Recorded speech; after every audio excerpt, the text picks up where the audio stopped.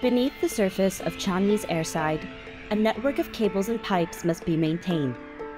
These works often take place at night, leaving Changi's engineering team working in low-light conditions frequently. Introducing the Augmented Underground Services Visualiser AUSV. The AUSV uses augmented reality to grant users a form of X-ray vision. Users can then see the surrounding services underground. Its inbuilt GPS gives real-time updates based on user movement. This makes it easier for the team to orientate themselves in the open airfield.